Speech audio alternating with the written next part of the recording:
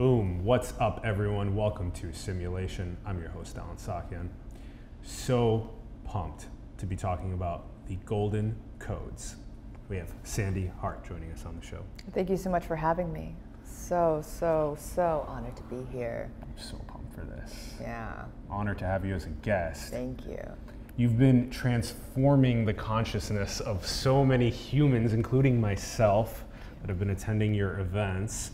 For those that don't know Sandy's background, she's the founder of Golden Codes, which is a multi-dimensional healing and ascension technology. You can find the link in the bio to goldencodes.love, as well as her Instagram profile. Sandy, what are your thoughts on the direction of our world?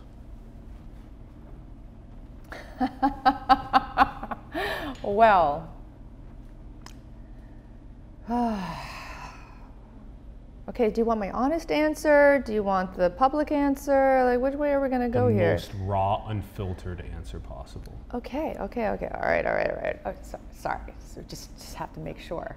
Okay, so, well, there's a few different timelines that can be playing out because there is no definite timeline that is for sure, no matter what prophecy that has been prophesized. Depending on collective consciousness karma that is still playing out and is still being decided to this day of what is going to be happening. What is happening right now and the trajectory, what it looks like, is that the Earth is splitting into two dimensions, the new Earth and the old Earth. This is something a lot of the new and now agers are constantly yakking about, but yes, it's actually true. So the new Earth is, it's a higher frequency. It's the 5D and up frequency. It's the love frequency. It's the oneness frequency. It's what all the star beings under the law of one are coming here to help raise, right? And the other side of that equation is the old patriarchal energies, a lot of the dark age frequencies that are still playing themselves out. And there's a lot of higher powers that be from very advanced star systems that are keeping it that way because it is an energy source for them. So what is going to happen? Well, there's going to be, and is right now, there's a lot of people waking up really fast.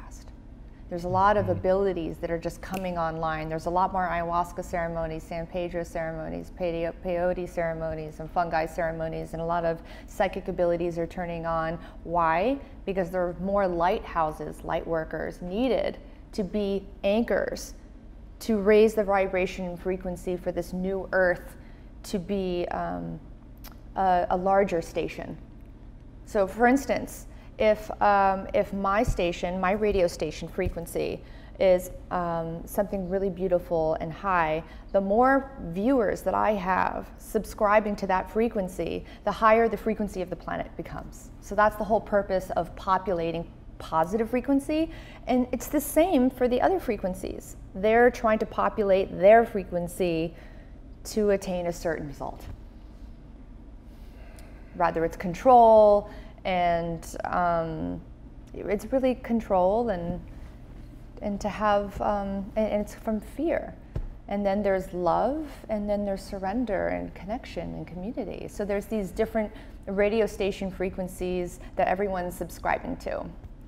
And so a lot of people are choosing different things to subscribe to. So what happens is that there's going to be a lot of shifts on this planet. There's going to be a lot of interesting, the Earth is going to start shaking off a lot of her fleas. Let's just say that. Mm-hmm. And I'm not saying humans are fleas, but that's kind of, it happens that way. Like, oh, a little earthquake, whoops, a little forest fire over here, whoop. Yeah, super easy. Oh, a super volcano, whoop, possibly. I'm not an apocalyptic necessary, I don't really jump into apocalyptic stories that much, but there will be some things shaking and moving. And those who decide to live through their heart and not live in fear, and those who are living in community and through selfless service, they will step into that higher frequency and vibration, and it is my belief that they'll be looked out after, and they're going to live in harmony and peace within. And that the new earth is something that happens inside of us. It's not a destination. That frequency and vibration, that dimension is within, and same for the others. And the more that amplifies out, that changes our outer reality as well. So that 3D reality that we're so trapped by and constricted by is matching what our inner reality is. So, yeah. All right, so many things from there. Let's start with how, in this long, deep time perspective of the evolution of the planet, that there have always been humans that we've always been coming through from source through humans to play.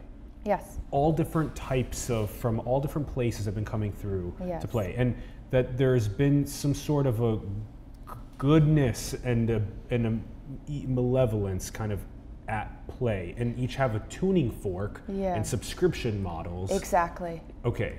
And now, compared to previous times, there are 8 billion collectively at the same time, which is it's like a peak point in terms of population. Hasn't been this high before. It's going down. And then there's also the democratization of exponential technologies that are making it easier for malevolent actors, or even for creative people to empower themselves. So okay, so then we have to win this wisdom race of the good and bad with the democratized exponential technologies. And so there's more and more coming to play to ensure that future trajectory scape that you illustrated has all of the possibilities. And then every moment the collective consciousness is collapsing which direction that we want to move. So it's not like guaranteed that like the Tao is like for sure going to end up here. There is no guarantee. There is no guarantee. There's a lot. You know, the way to read timelines and make predictions is based off of the weather, energetic weather. So like, well, based off of the trajectory of this and the past, however many things that have happened in the past, this is the trajectory, and it is a possible timeline. Maybe it's a very strong one. But we all have free will, and there's shared realities, and then there's your own reality. So that's a lot. So you can't make a real prediction. It doesn't mean that someone who predicts something can't be right. You know, that doesn't mean that. You know, some people are really good at winning that game. Do you feel like you're in constant communication with a higher self that's channeling through your body and making the moves in the... It's the only way. Yeah. It's the only way. How do you envision that spirit, and how do you communicate with that spirit that you're talking about? It's embodied. It's embodied. Yeah. For before, it wasn't as much embodied, and that was something that took a lot of cultivation. And that took a lot of clearing all sorts of old programs and storylines and timelines that held my human limitations in place, and all of my core wounds that were just all tied up in that. And you can't be a clear channel when you have core wounds so deeply woven in you, because that is, for instance, if you're a crystal and you're like, hi, I'm a channel, and then you still have an abandonment, and you have still this and this and this, and then you have God channeling through you, your higher self, your council, or your angels, or whatever it is that you work with, then that is channeling through you with the filters of abandonment, attachment, worthiness, whatever it is, lack. So that will always show up. And the more and more you clear all your timelines that hold all those contractions and distortions in place, the more clear you can be of a channel. And so I've done so much of that. I'm not saying I'm not ascended, I'm not enlightened or anything like that. I'm on my path, and I've done a lot of work to the point where my channel is really doing beautifully. Yes. Okay. So there's a couple things. I'm going to get right to that. There's this we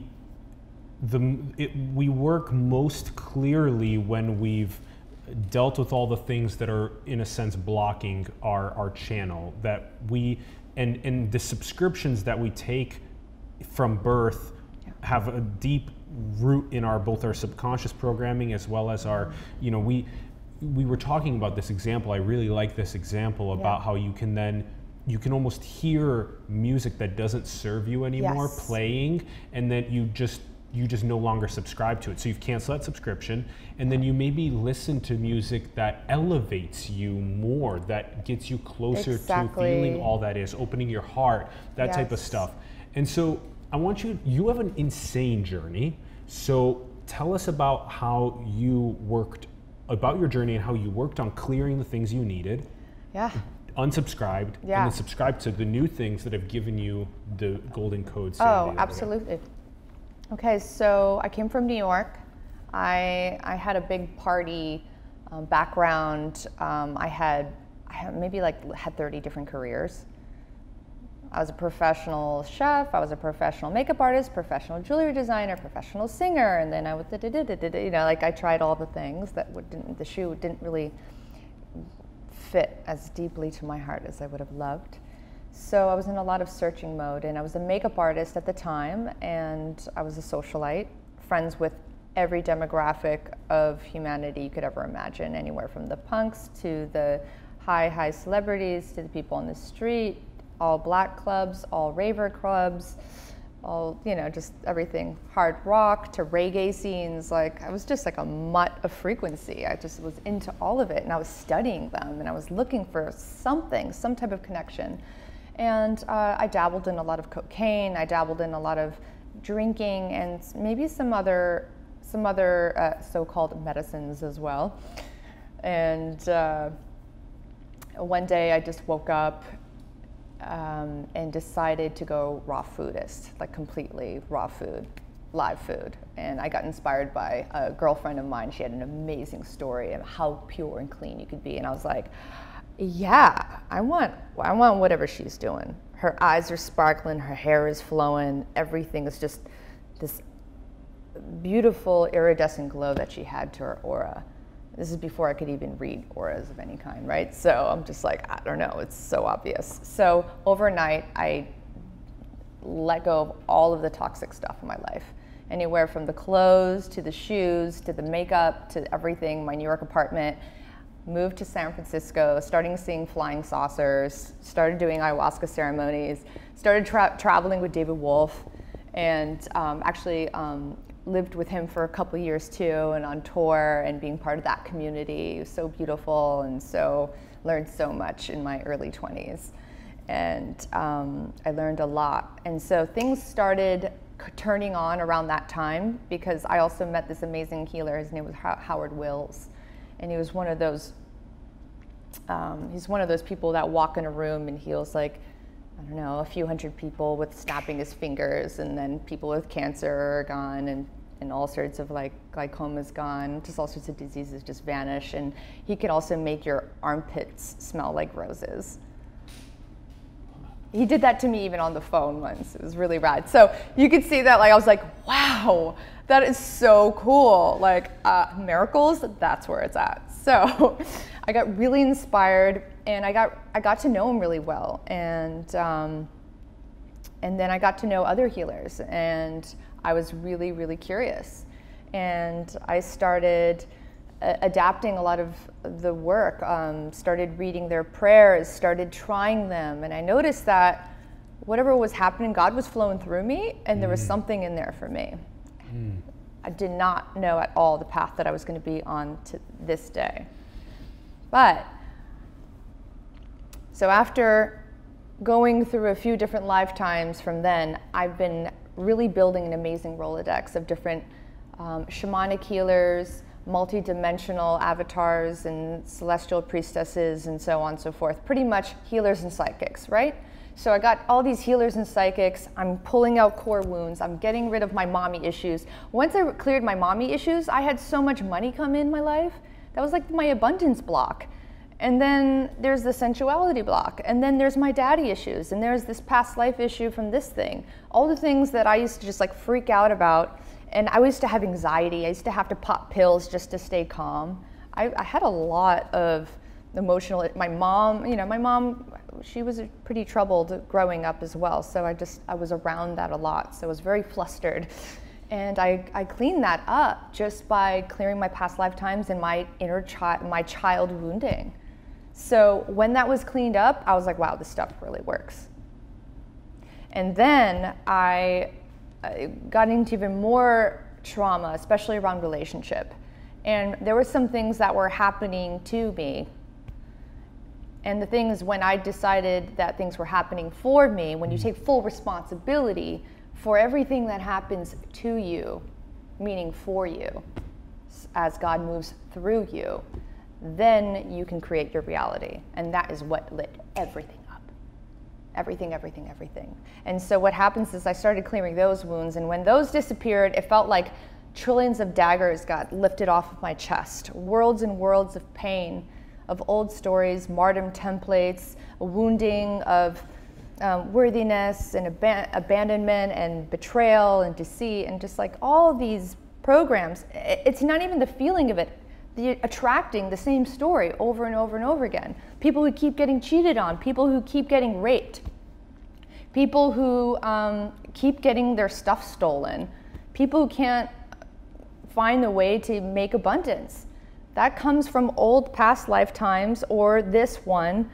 And there's a loop there, and there's a wound there that needs to be pulled out from the root. And so when I did that, all my abilities started turning on. Not all of them, because there's countless amount. You know, we have like tons of abilities that are just waiting to like flood through everyone. But anyway, a ton of them turned on. And when it was on, it was on. So this work, it's not like, it's not like, oh yeah, this golden codes is something that I've been curating for so many years. I was like, no, when I actually took full responsibility for all of my energy, all of it came on, and it was been waiting to turn back on. And all these codes are rightfully all of ours in different ways, different organic signatures. Yeah. Yeah.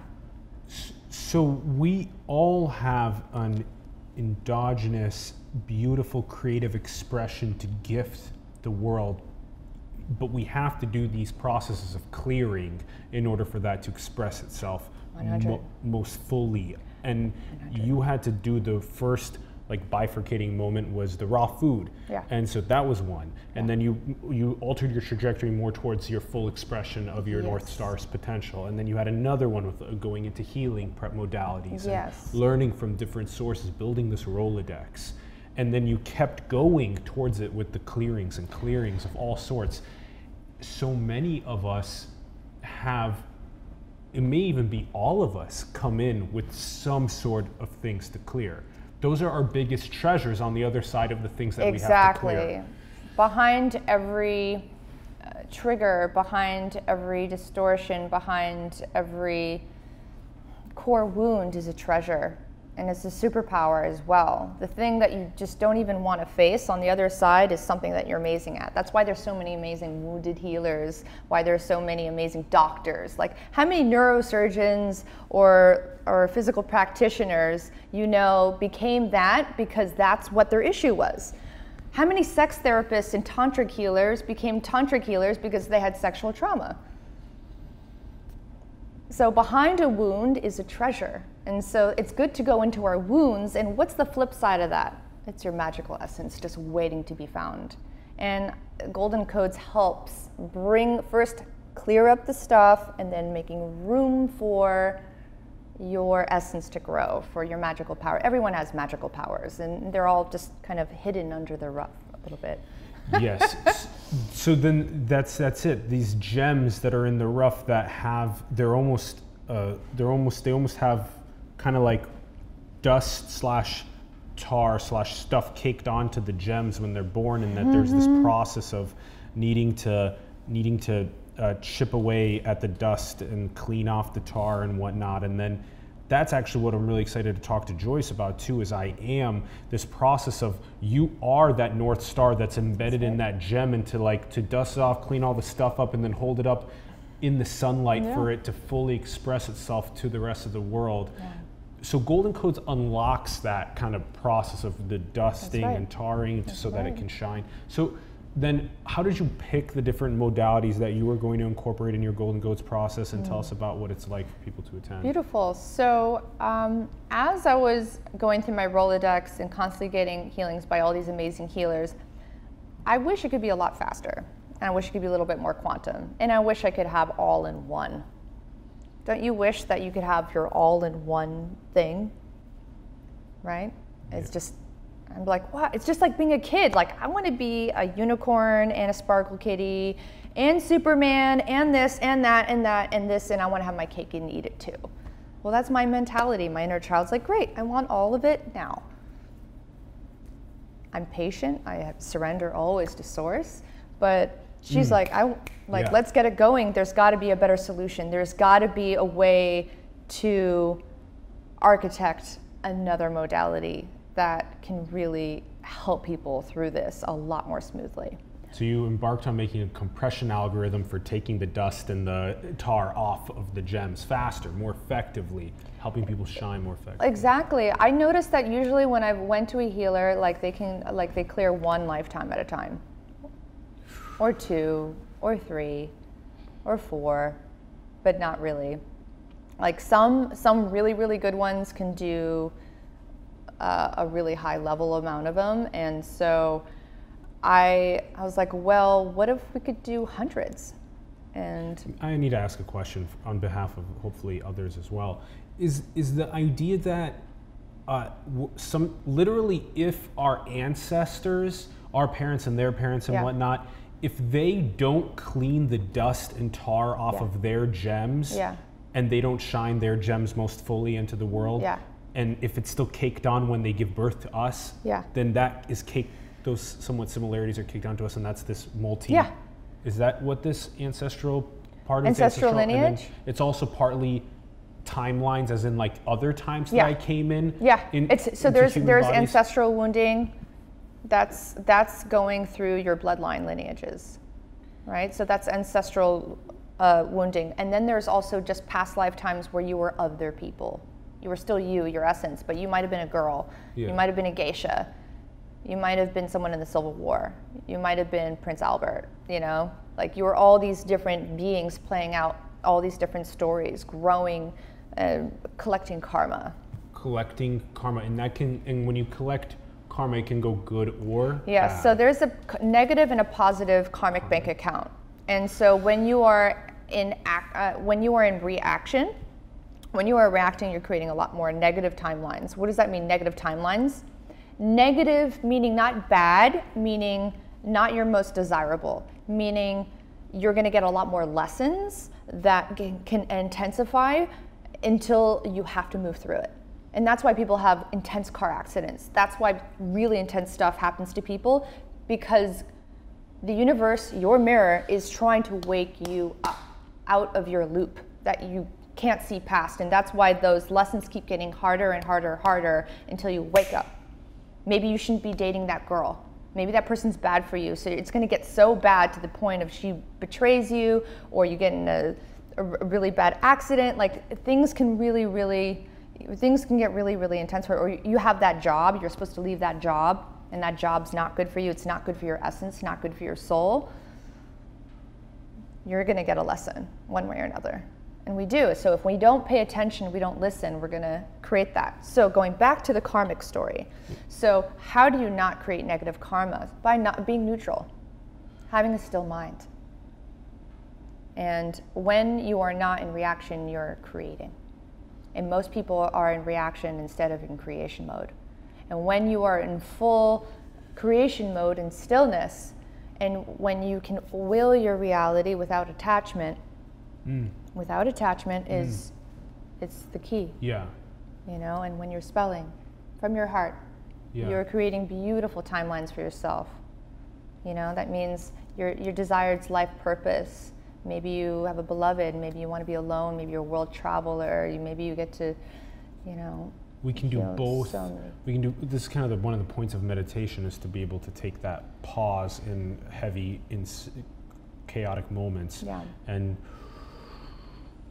then act after that. So this is where we're going to get into, we're going to talk about trigger surfing, Okay, you want to do this now? Okay, let's do that now. And just one more thing, just for those that I want to share this with. We talk a lot about these 100 billion or so humans that have come and built this world that we live in, right? And sometimes it's hard because a lot of people think that consciousness is an emergent property from just this like physical rock, and it's not. You know, science is still building up the tool sets to be able to like poke at the hypothesis that we come from source as spirit to make with the body this expression, and then we go back and come back in. So, you know, sometimes, so I just wanted to say that because, you know, these are still school thought. So sometimes people can come in once, sometimes people come in 100 times throughout the history of this planet. I mean, like, so many beings are so ancient, thousands of lifetimes. Thousands of lifetimes, and these are like lessons. Like Earth is like a school. It is. And we're like learning the lesson of what it's like to grow up without parents, or within low income or high income, and all these issues that come with all of different birthplaces around the world. The issues, Yeah, we all choose, and we're all choosing that. We're like choosing those we're choosing that. You know. Like, I'm choosing to have a twin flame relationship, a beloved partner that's going to poke at me in every single way and trigger me in every single way, and that's going to help me grow. Yeah. And the only way for me to get to this level is I need this kind of a partnership, or I need that kind of a mom that's not showing up for me, or I need this type of a limitation, or I need to be in jail for 20 years to learn compassion and patience. Damn. Whoa. Yeah. You know, and there's beings that are coming in just to learn what it's like to be dark, and some are just to be light, but at the same time, their souls get stuck in a karmic wheel too. So they also have free will. So it's more complex than I'm just gonna play a role and everyone gets it. Like when everyone leaves, they just kind of get away with it. There's a little bit deeper than that. So. Okay, yes. Okay, so now trigger surfing, and then we'll do the golden codes explanation. Okay. Yes. Because you mentioned this with the twin flame, like this soulmate style thinking, that you're kind of like, if you identify what someone's, if you can really work with someone, you can like identify what triggers are and help poke in a sense at them to like, if the other person can meditate as their triggers are being poked, and they can like level themselves up. Like, it's harder than it looks, and harder than it's like. Literally, I could probably write a curriculum right now, and I'd probably still fail.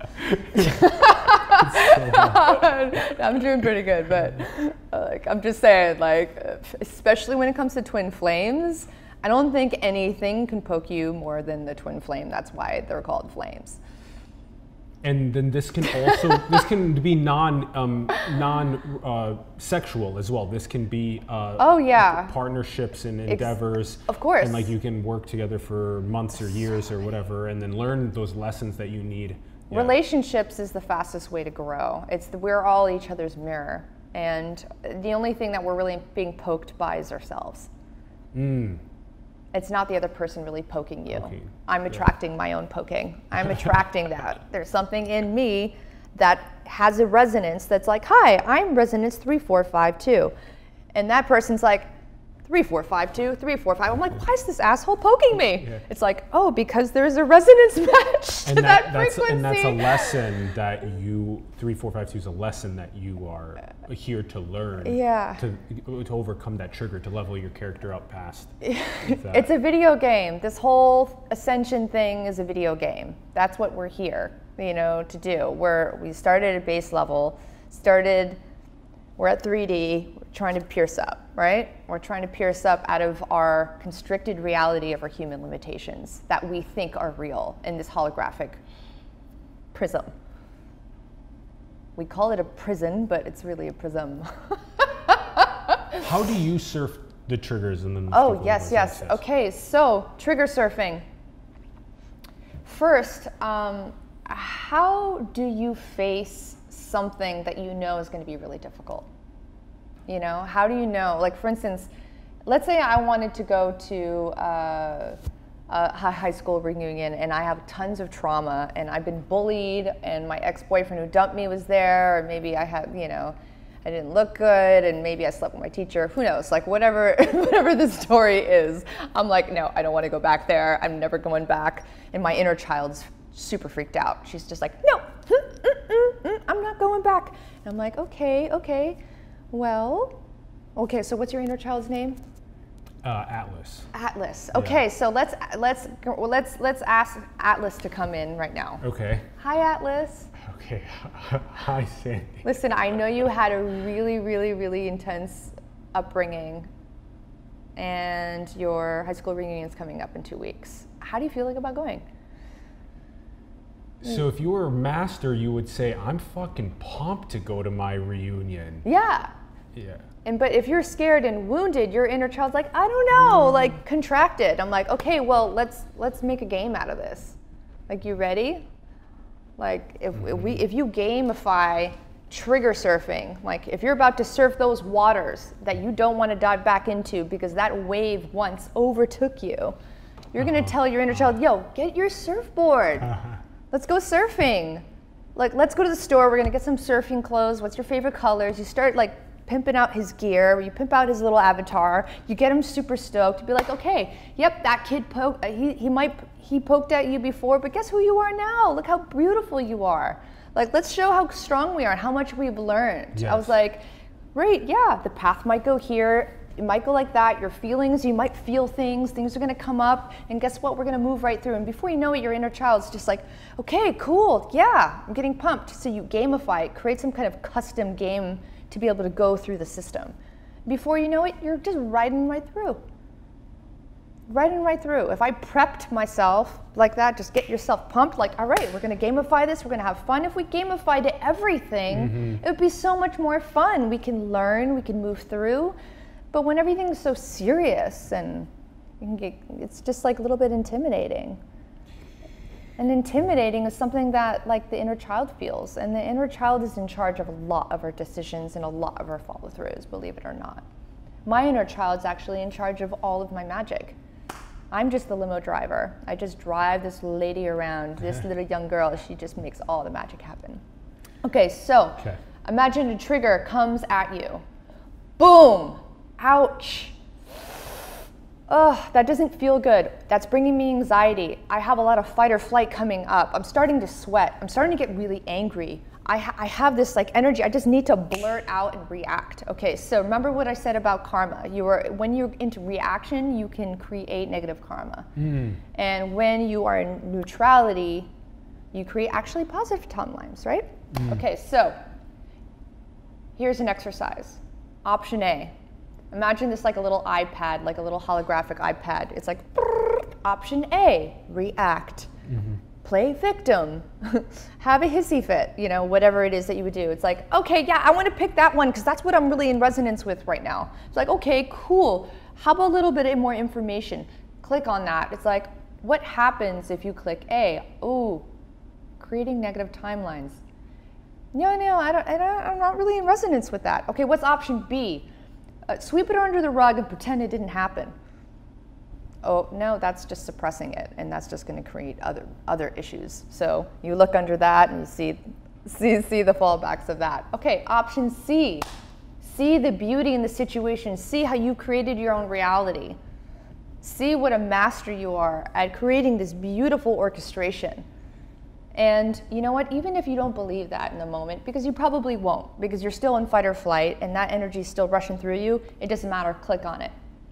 Fake it till you make it. Click on it and stick with it, just don't react. You're gonna have to, and after you click that, don't make any more reactions or anything like, I'm actually gonna come back to this later. You breathe, you walk away from the situation, you come back later and see what you clicked on. You check it out, and you'll be super proud of yourself. You'll be like, ha! I walked away from something that could have really created some negative timelines for myself, and I'm so happy I passed the test. It was not easy, but I did it. And so that's how you trigger surf. And at first, it's a little bit inorganic, a little bit technical, and after a while, it just becomes like first nature. I like your metaphor of the little decision screen appears and then you can view at the different options, and that's what I'm sure we'll be talking to Joyce about a bit as well. That gamification of those bifurcating moments in our trajectory have, like you said, karmic effects, they have timeline effects, all these types of things. And to treat it more like a game where we're choosing the option that is most aligned with our North Star and our creative expression is huge. Okay, so we can do that for all these triggers, all these blocks for our gem. We can do this process. Yeah, you just demystify the charge. So if you're feeling a charge and you're like, man, that guy completely cut me off on the road and you gave me the finger and I just feel super like angry and triggered. And if you actually just sit with yourself for a moment and feel the root of the trigger, is it really him or her? Why am I so angry? What is the root of this anger? And once you feel like, oh shoot, you know what? I just have this anger. I just actually have a lack of patience. Or I don't like it when someone else has the last word. Or I don't like it when A, B, and C happens. And I'm like, okay, well that's my shit. So that little character appeared in the game to test, as like a test of faith. 100. For you to learn and grow. We're all doing that simultaneously for each other. Damn, that's I'm the nuts. main character of my own movie and you're helping me grow. And you're the main character of your own movie, vice versa. Vice versa. Yeah. Yeah, 8 billion of us. Is nature is at play too? That like animals and all of God's creation. There's all of God's creation is at play, doing these like little tests and whatnot for each other. Okay, that's the geometry. That's how I see what God is. God is that architecture that is constantly all playing itself out in the one. That's how we see that we're all connected in one in that way. Yes. Okay. Now, taking the different modalities that you learned in this Rolodex and applying it to a compression algorithm of golden codes to let that diamond shine. I didn't necessarily take a bunch of other people's modalities. I took a lot of reference points. Reference points. Reference points.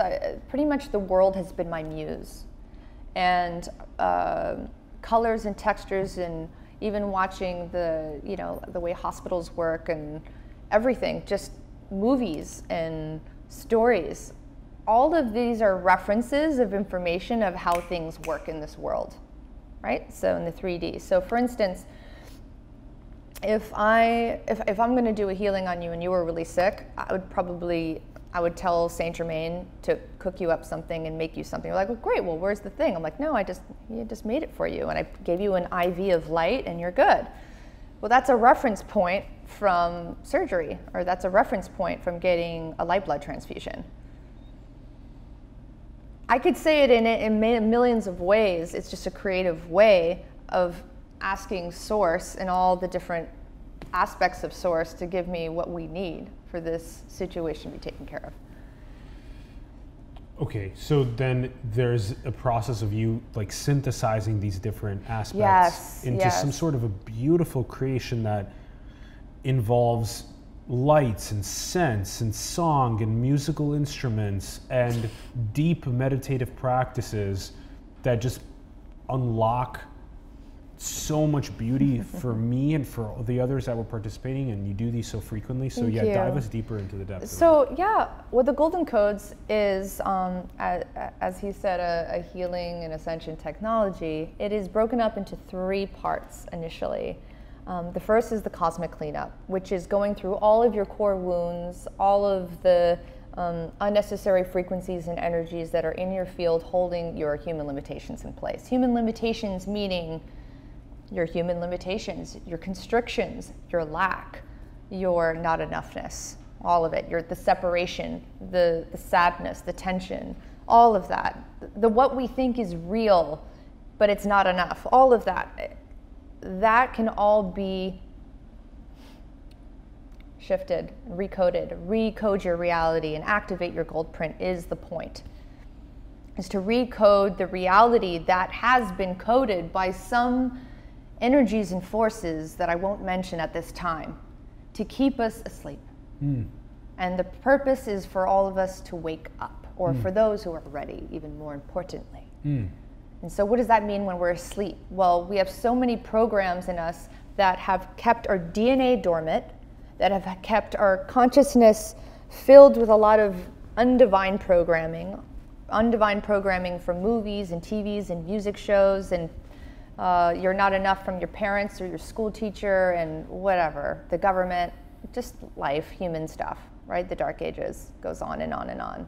All of that to keep separation constantly. When humans are separated, then they're in fear. And when they're in fear, you can monetize off of that.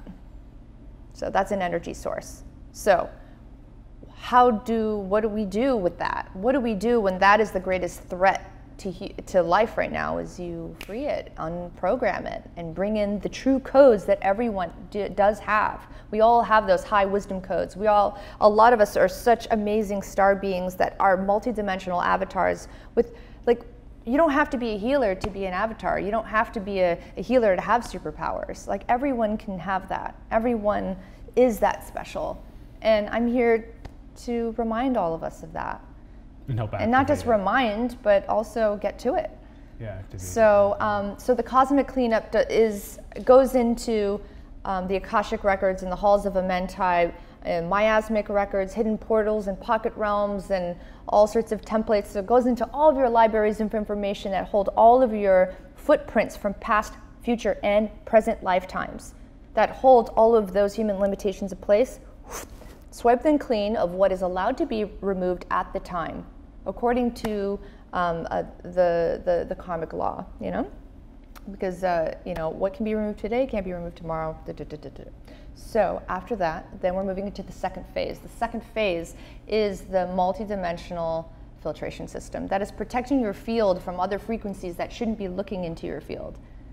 Okay, that's going to be protecting you on some level, because I can't say any 100% on the show, from 5G frequencies, from radioactive frequencies, and from energies that have been taken out for them to come back in. So it's a protection shield initially. It's just very, very multifaceted. So after that has been done, then we're going into the light body activations. This is the fun part. The golden codes, right? So the Kathara grid, the golden ascending spiral frequencies to ascend our consciousness, ascend our DNA, all of that comes in. So it's a lot of new geometries that come in. It's the geometries of the golden age, the golden age that is amongst us. And those are geometries that are dispensating right now to the planet, waking up. Our plant life's going to be changing. Our water is going to be changing. The DNA of everything is upgrading on this planet. It has the ability to that, and we have to be able to be in resonance with the frequency that the Earth is actually rising to, which is why there's a lot of intensity happening at the same time. There's going to be a lot of shake-off, too. So it's good to get with the program. Now, after that, then we're going to get into some brain rewiring, negative subconscious reprogramming, but there's so much to do there. And then you're making room for the bodhisattvic mind dispensations, higher mind dispensations. After the higher mind dispensations and brain infusions and doing energetic ozone treatments into your body, energetically only speaking, then we're going into a triple heart activation. We're doing full chakra activation, expansion, harmonization, revitalization. We're doing regridding. We're doing many angelic dispensations, so on and so forth. The list is very, very long. It's pretty much like a book long, and it keeps growing. So how do we do golden codes? I'm like, how can we do it in such a short period of time? Because there are libraries of information, all put into one code. Why? Quantum magic. Yeah. You know, it's all intention. There's so much light and so much information, and information is in these different geometries of light. And these geometries of light hold a certain imprint of how it can affect us and change the biocircuitry of our system to be able to operate in a different way and hold more light and have more resonance with other things that have resonance, and see how everything connects in that way. And so then, you know, we're grounding you down to the crystalline core of the earth and connecting you deeper to your guides, doing third eye activations and heart, you know, different activations depending on what you need. So we do, meaning there's also, besides that, I have a team of angelics. My beloved Joyous also assists with golden codes in the most beautiful manner, and we do all the events together. And he's just been such a joy to work with. And yeah, just it's been, the events have been incredible. That has been my greatest joy. I love personal sessions. I would say The events is where I can actually, I speak in light language and I sing in light language, and this is where I can also play with other healers and other sound technicians, other sound healers that are just have so much to bring, and then I can play with them. Someone else brings an element, and then I have what makes Golden Code so easy to show up at events is that I have a script. And the script, no matter what, I have an hour long, or I could do a 30-minute or a 90-minute. And so it's so much easier to play with others, and people close their eyes, they lie down, and I shut off their mind, because you're put under anesthesia, energetically speaking, which is all just high frequency, a high frequency euphoric state that you step into. You feel just held and loved and fully taken care of, and no one purges, no one goes through any negative side effects of any kind. It's just like really, really, really sweet. And it's so much joy. I find just as much joy in this as I do in any other playful activity, or maybe the most, besides spending time with my children. So yeah, it's a lot. There's a lot of information. I could probably sit here for like hours and days and years going on and on and on. There's so many different fractal ways we can talk and break things apart and look at it. There's a lot to cover. So wherever you want to drive. Whoa, so the importance of activating people faster and just taking all of the different areas of study that you've taken from that make the process, so it's not just like a activation, it's like I've learned a ridiculous amount of information, I've incorporated it into novel ways that I'm very aligned with higher powers to do. Yeah, people can't just sign on and like try to do a Golden Codes. Even if I gave them the script and they're like, okay, you do it now, like it's something you have to earn over time, and it's not like I had to go through my initiations to do that. And what I would love to offer those who do want to learn about this type of healing, this type of next level quantum healing, because there's a lot of quantum healers, and they're all really, really amazing, but what I want to teach people is how to create their own modalities, is to be their own modality and be their own guru and their own mentor. So there's Golden Codes that exist now. There could be, like a light codes or an ascension codes or whatever you want to call these different modalities that people would train themselves on helping awaken others and activate others. There's some fundamental things that need to be taken care of first. First is building their relationship with Source and the Spirit, and cleaning and purifying their vessels. It's a lot of purification. I'm all about purification and integrity. So like one thing about my work you'll know is that I'm very thorough and I'm very clean. And I hold a very, very sacred container always. And so I would take it seriously if I took anyone under my wing that was learning anything, and making sure that before they get, like, no one's allowed to get a new Spider-Man suit until they've freaking earned it. And that means me too. Mm-hmm. I'm still earning new stars all the time, constantly. Yeah. And in different levels, and I will always be. Even Source is growing every day. Even the Ascended Masters and all the angelics and all the star beings are upgrading constantly, and they're constantly getting initiated to new realms of higher consciousness, not just as humans. I love how you're explaining it in the sense that, like, you gotta earn your accolades and your experience points and your ability to skill sets up before being able to like take on big to do something like this. There's so much still to unpack on just the subject. Big responsibility. I want to give people a little bit of an idea on, like, if you got one coming up here in the Bay Area on Friday, and there's going to be more that come up around. This is mostly United States, or it goes around at this time. And then what then would someone that is either coming in to experience this, what would you then say that, like, they can help get what they need cleared in order to help themselves, to help activate themselves? That's pretty much If that's what they're looking for, yes, that's what I would So say. people come in looking for different. Yes, so what happens is when a person comes into the event, we have quite a few different facilitators. There's other hands-on touch healers and people with tuning forks and people doing singing bowls. Everyone has like a different mastery. And I'm kind of like an orchestrator. And I interview everyone who comes in and I ask them what they want to release and what they want to call in. Yeah, I remember you doing that. Right? So we focus on their intentions. And your intention will be focused on and a lot more than that. But it's just making sure that that has its focus. Because we're going to be working on all the core wounds, but making sure that that one is also primarily like that we're not going to miss that.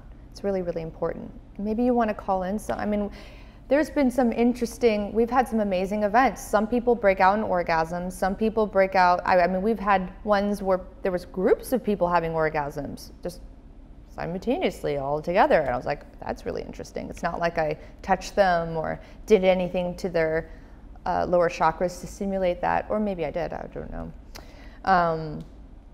Some people just like burst out in laughter. Some people find their higher self and remember their purpose. Some people just really relax and they fall asleep and they wake up and then all of a sudden weeks later they're like, okay, something's different. Those limitations are not, or I'm moving to another country, or I have to do this, or I'm not this person anymore. It's different for everyone. Yeah.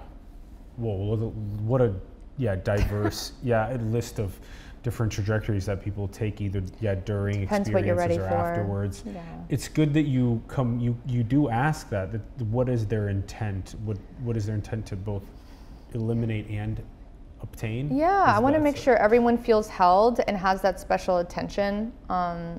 And we have different types of events that have different frequencies and energies and libations that we do provide. And we have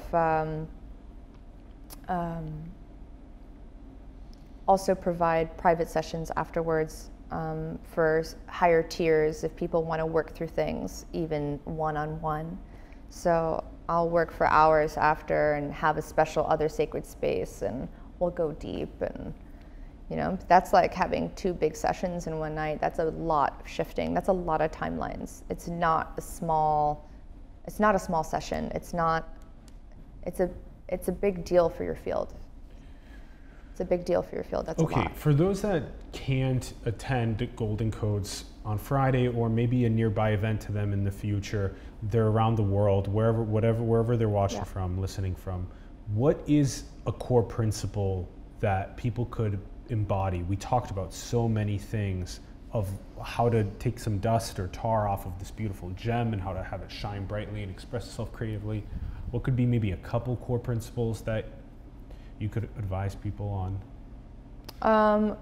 Principles when they walk away from the event, principles for if they're unable to attend a Golden Codes event because they're around the world or whatnot. What can they do if they can't get Golden Codes? Yeah, what can they do to better kind of if they can't get Golden Codes, but if they also if they maybe feel the things that you're talking about, and they've maybe heard some of the recommendations, like that pause, like that optionality. Yeah, that is the most important thing, because Golden Codes is not the only way to ascend your consciousness. It is it's a golden elevator, is what it is. I mean, there's tons of ways to ascend your consciousness there's yogis, through their breath work. There's people who just meditate a lot, and all of a sudden, when you stop thinking negative thoughts for a very, very long time, you're in neutrality, right?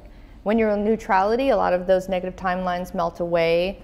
A lot of people burn off negative timelines through having intense experiences and initiations. There's all sorts of ways to do that, and they all might take different levels of time. Now, yes, that trigger surfing, what it comes down to is having a neutral, still mind. And being in your heart is the number one thing. It's really, really simple, is treating everyone with the highest level of respect, having a high level of discernment, but not judgment. Judgment creates negative timelines as well. And there's a fine line, especially in a lot of communities that I'm aware of that don't really know the difference between judgment and discernment. But it's easy to cross that line. So it's easy to create negative timelines based on where you're at as well. So it's really important. Meditation, having a still mind, gamifying your experience every single day, being able to catch when you're about to get fiery or you're about to explode or you're about to get on the phone with your mom and your mom's gonna ask you that stupid question she constantly asks you and that triggers you.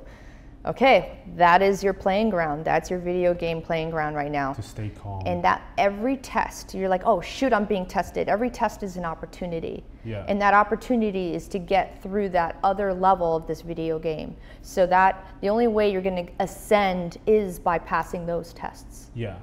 So pass tests, collect accolades, skill points, build up your experience points. Yeah. And you're gonna have friends and peers that can help you along your way, just like when you're playing a video game. You're gonna have a little Yoshi, you're gonna have a little, you have a, what's his name, Luigi. You're gonna have little sidekicks and guides and beings on this dimension and others, depending on who you are and how you roll, that are gonna be here. You're gonna have tools in your tool belt. Maybe you're a tapper. Maybe you need to do yoga. Maybe you're a tantric master. Maybe you need to like punch a punching bag, you know, like everyone's got like a different flavor on how to work through energy. But as long as you can still the mind and not go into reaction and see the higher purpose in it and take responsibility for everything that happens to you, you're on point. Damn. Okay, still mind, take responsibility for everything that happens to you, see it like a game that you're leveling up. It's just, the game is a tool. You don't have to see it as a game. Okay. It's a recommendation. It's a recommendation. It's a recommendation to get all the aspects of your consciousness on board to be able to maneuver through triggers. Yeah, and ascend your consciousness. Yeah. Okay. I think that was very solid. Very solid synthesis for especially for those that are watching or listening that are unable to attend. Of course. I think that was very solid. Wow. Okay. Also, personal sessions are available. Personal sessions. Also, that's big too. Reach out, goldencodes.love for those that want the personal sessions. Based in Southern California. At the moment. So for those that are interested in California especially, can easily access that. So, okay, there's something about what's happening. Is it exactly where it's supposed to be, or did we venture off of the Tao? Are we on the exact course, the exact right place we're supposed to be? Collectively, consciously? Collectively, consciously. We're all exactly where we're meant to be. And it's like moment to moment, no matter what past we've picked or what future we're picking. We're all in our path, no matter what. And both individually, but collectively too. That every moment, no matter where things go, it's exactly where it's supposed to be. Everything is perfect just as it should be. Everything's perfect just as it should be, especially with all the malevolent forces that are pressing right up against the positive ones. It's the most beautiful artistic expression when it's just like that. It's just a reflection of yourself. And, we're taking full responsibility for all of it. And it's not easy to do that. And that's why this whole ascension thing is such a big deal, and why so many ascended masters and gurus, like Buddha, for instance, you know how many initiations that brother went through to be able to get to where he, like, that was tough. Are people coming in as fast as the lighthouses that you're talking about, like yourself, that are doing these consciousness ascensions? Are people coming in on the other side just as fast to try and? Oh yeah. What do you call those if they're not like a lighthouse? What are the ones on the other side? Are they dark house? Vampires.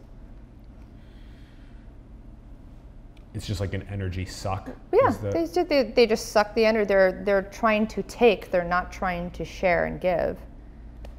I mean, I don't go around and use that word a lot. It's not like in my lingo a lot, but it just came to mind when you said that. Yeah. It's just an energy that wants to take. So then, parasitical. So like pantheism is like all is God. That's, you know, pantheism's all is God. Yeah. Okay. Yeah. So is then there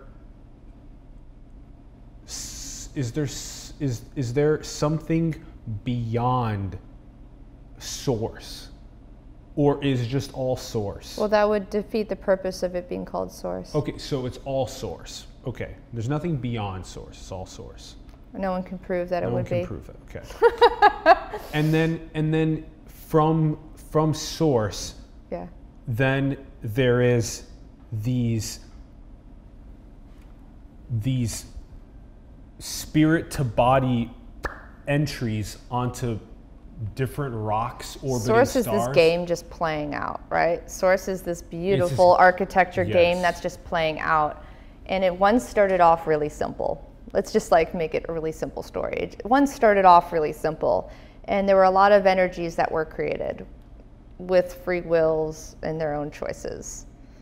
And some storylines started playing out, and there was different aspects and different personalities and tones and colors, and everything's just playing itself out. And, you know, does God intervene? Yes, depending on your will. Okay, there's so much to even say from there, but do we also go play on other rocks orbiting stars in this galaxy and other galaxies and other universes? What do you mean? Is this specific iteration of a rock called Earth orbiting a star called our sun, is this the most important one, or just one of many important ones? It's a really popular one. It's a really sought out after one. There are other planets that have beings that look like us. Earth particularly, I know it's intense, it feels like a nut house, is the one that has a really long VIP list. And there's a lot of beings that are trying to incarnate, and they're trying to come here. I know, we're like, are you kidding? Just go to Pleiades. Like, yeah, you don't want to come here, right? But it's a planet that a lot of beings are growing so much exponentially. There's so much richness in that. There's the treasure in that. It's hard for us to even wrap our minds around, because we're like, okay, man, like this is kind of okay. So the nut house is the reason why there's a long VIP list, because people want to come and level up, because there's big challenges here to overcome and grow through. And support systems. There's a lot of beings that have special coding, and their coding are to be on mission to help the planet work. So it's like there's multiple stories playing out all at the same time. But yes, you're right to what you said. Whoa. It's so cool to think about just where to incarnate and what experiences to have and And some beings are almost done reincarnating here. Some are like, okay, I've done my work. This is the last time. And a lot of beings right now there's still a big trajectory for the future of this civilization that needs a lot of help. It needs a lot of help, and there's a lot of beings who are like, I'm gonna do it from up there. I'm gonna work from home now. I don't need to come to the office anymore. And how do you work from home when you go? Oh, like actually work from home? Yeah, how after you've come and done one interval with your heart on this rock, can you go back, or several intervals? How do you finally go home? There's a cycle. Go home, how do you work from home? You know, how do you do that? Okay, how do I work from home from other planets, or how do I work from home as a multidimensional healer? How do you work from home source? Well, because you're guiding other beings here. Just like, let's say I have source. For instance, if I'm being guided by Arcturians, and they're chilling on Arcturus, having Arcturian Mai Tais, sipping on the beach. They're like, everything's purple and gloomy, just like your shirt, right? Mm-hmm. I'm chilling on that planet right now. I'm just like, yeah, what's up? And then like I get the ring. You're like, hey, what up, Billy? What's going on? And Billy's like meditating. He's like, I'm getting in touch with my Arcturian guides. And then he's like, yeah, what up? Yep, of course, yeah. I can remove those vampirics for you, no problem. Here, awesome, cool, yeah, I'll talk to you Wednesday. That's how you work from home. So there's within all that is, there are a ridiculous amount of communications occurring. I mean, there was a funny example. There's so many beings, countless, that can be in many places at the same time. And there are home planets that as a star seed, you have a home planet somewhere. And those beings are helping you out right now. And there's also other planets that you have planet hopped around, and you're connected with them too, and they're helping you as well. And as multidimensional being, you can be in multiple dimensions at once, and be multiple beings at once, and they can come in, work through you, work as you too. Some people have walk-ins, and walk-ins are spirits that come through us and talk through us and work through us, which is beautiful. So whoa, yeah, we've had plenty of stories now where people have shared where it feels like that there was a walk-in that occurred, and then some trajectories went in different directions. Okay, now just quickly to us explain what is a star seed and a home planet? What is that? Yeah, a star seed is when you come from these other star lineages. There's star lineages. There's different star systems that hold these different codes, and they're different. Some come from different universes, and some are from this one. So you have like the Palladians, you have the Arcturians, you have the Lyrans, you have the Avians, and then you have the Aquiferians, and then you have the Andromedans, and then you have the you have the Crystalian star system, and it just goes on and on and on. The Sirians, and they come from different star systems, and they all have their different signature abilities, and they're all different aspects of source. They all have high source codes. They're very, very high frequency. Some are in the 40th dimension and up, and some are on the 8th dimension, some are in their 16th dimension, depending on where they're at. And they all hold different codes. Like, for instance, Arcturians are really amazing with technologies, and Palladians hold a lot of love codes, and they're very, very affectionate, and they have a lot of, their light body transmissions are super, super powerful, and they're also they hold the keys to a lot of wisdom, like a lot of wisdom keepers. And then the Andromedans are the architects, and the Aquiferians is the water planet, and all the water elemental frequencies, and very, very, very, very high frequencies. And then like there's a star system where a lot of the Christ energies came from. So a lot of the Christic energies comes from the Christal star systems, which is actually, it's a galaxy, it's a star system of a few different planets, and it's a lot of that intelligence that lives within there. And there's also something called the Mother Arc and the Father Arc, where the Divine Mother and the Divine Father reside, which is a whole nother subject. Whoa. And that's really deep. The Divine Mother is actually many different Divine Mothers, like working in a cosmos of divine intelligence, working on our behalf, constantly rebirthing the universe. There's so many different universes within universes, but yeah, and then you have the angelic realm, the celestial realms.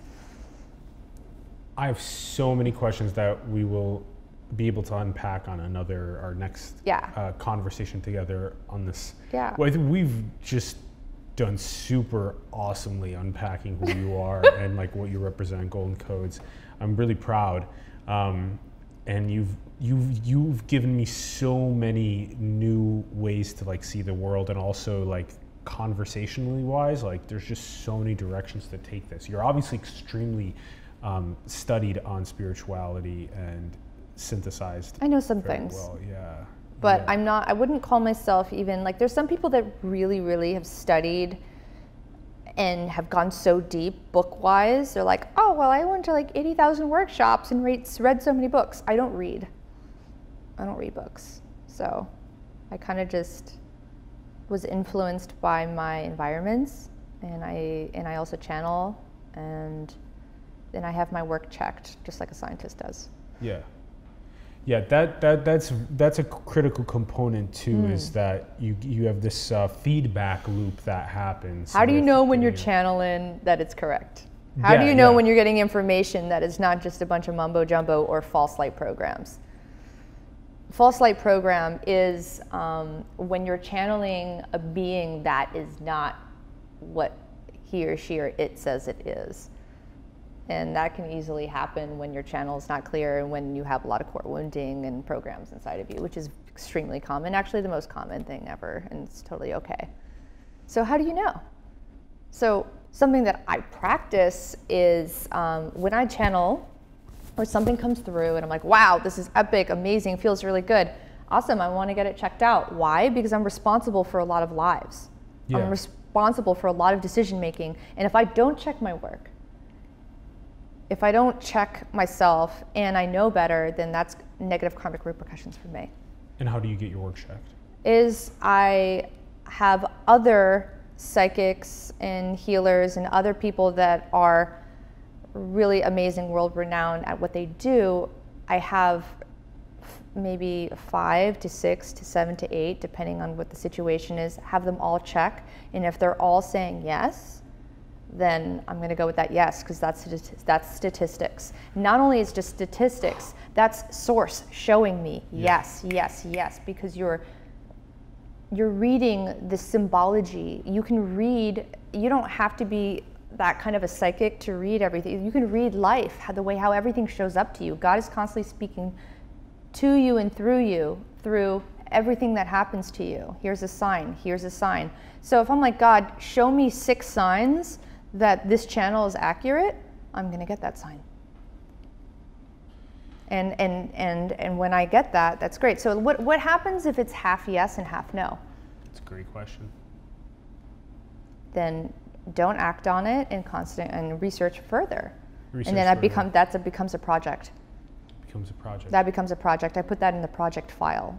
So my consciousness is like a desktop. Most of ours, we seem to think of it that way. So if I have something that comes up and it's unresolved, it's not fully clear, which happens quite often being a human, I'm like, okay, I'm putting that under investigation.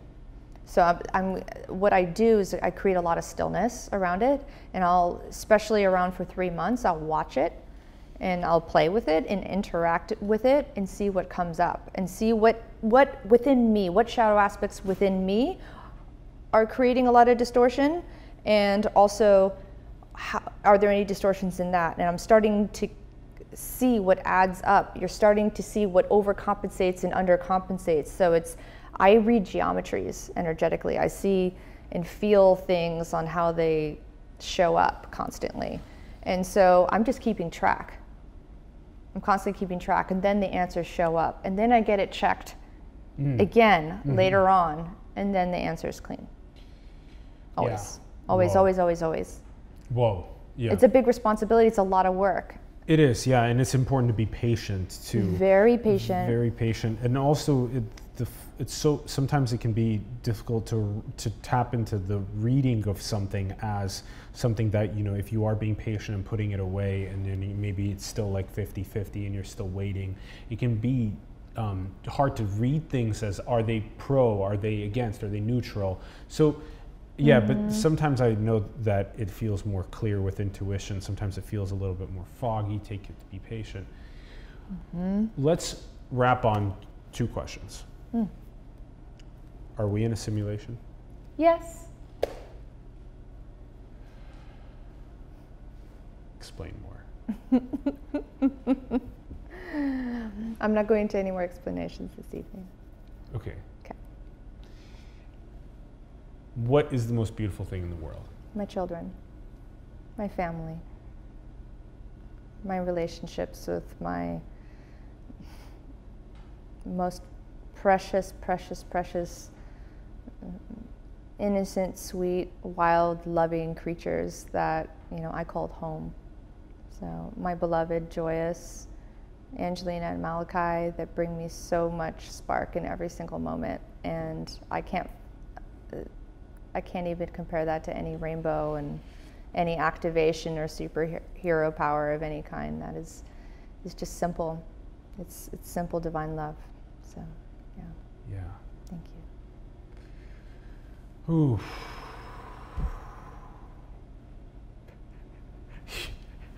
You make so many likely people that may not know that, especially people that are super focused on memetics or spreading ideas around the world. They're not so focused on genetics and like procreation. likely making people more interested in like, why are so many people saying that the most beautiful thing in the world is having children, and like, and seeing the love and the innocence and you have to purity. experience it to really to know. No, actually, sorry, I didn't mean to create that limitation for you. Some people actually know. Some people have known for many lifetimes, and if they just know. But if you don't know and you experience it, you will know. But you know what? Some people are not necessarily cut out for that. They may not have it's that not a agreement in this. Yeah, or they're having a tougher situation. Maybe they're a single parent and it's tougher for them, or they're maybe having the best single parent motherhood experience. Everyone's different. But all I have to say is that the experience of that is something that you can't put into words. You can't. And the experience of source and being alive is something really difficult to put into words. It's just, life is such a miracle, and what makes it such a miracle is being fully present with it. Yeah. Its presence is actually what the miracle is. Otherwise, we're constantly analyzing it, trying to pick at it, trying to do all this stuff with it, and no matter what, life is happening, and it's always going to be evolving, and it's always going to, the magic's still happening, no matter what you do and try to figure out with it. But having full presence as it's happening, and embodying that energy and building that relationship with it in every single moment, and seeing the miracles in every mundane moment, that's the miracle. Yeah. When boredom can become a luxury, you know? It's everything, just like walking down a street that's not so fond, or eating, imagine you were eating the same food every day. Can you possibly make it a different experience every single time? I've actually tried that for a year.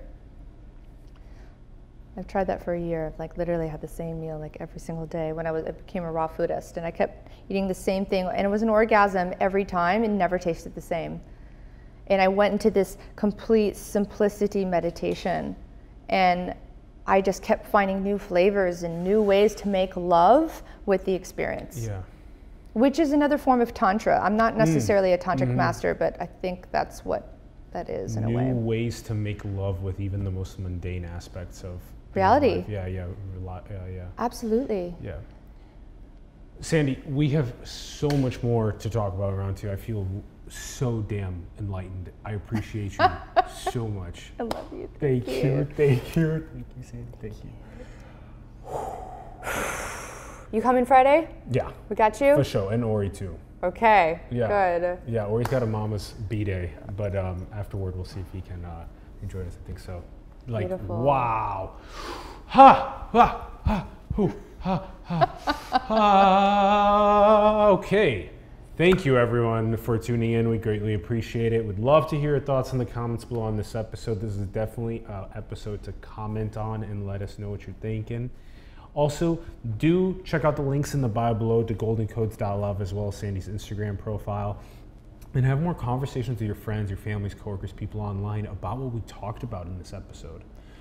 Dust off that gem and have it shine so beautifully in the world, and do the hacks along the way to treat life like a game, all these types of things. Level up, level up, level up. Make it fun. Make it fun. Shout out to Ori Shapiro for producing. Thank you very much, Ori. And also, go build the future, everyone. Manifest your dreams into the world. Thank you so much for tuning in. We'll see you soon. Peace.